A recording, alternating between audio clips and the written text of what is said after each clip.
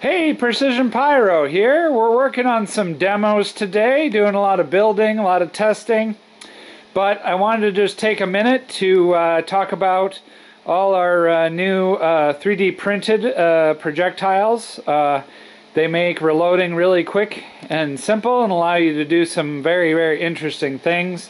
The newest projectiles we have are these spin stabilized, we call them Big Berthas, because they have a whole lot of volume in them. You can fit a lot of stars in there, or smokes of different types. Right now we're testing fast burning smokes, military instant smoke screen formulas. So we're going to do a whole video on yellow, black, and white instant smoke formulas, so keep an eye out for that video.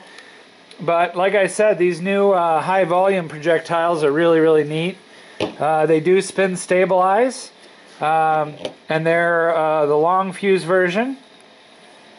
If you want something a little bit quicker and easier, we have our payload cups.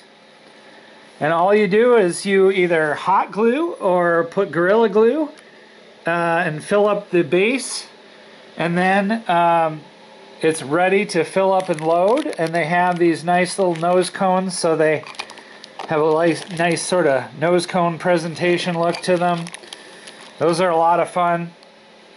Another one, probably one of my favorites, these are the high pressure rifled projectiles.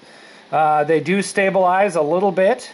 Again, you're just gluing your fuse in with hot glue or Gorilla Glue, and then these ones screw together.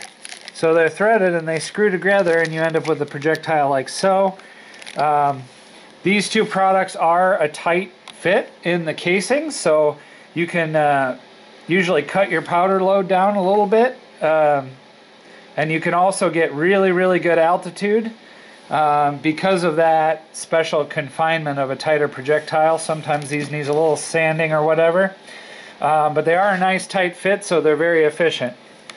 And then finally, we got our jumbo projectiles. They break in half, and they have, that one's got a little bit of hairs in it, but basically glue the fuse in the bottom here.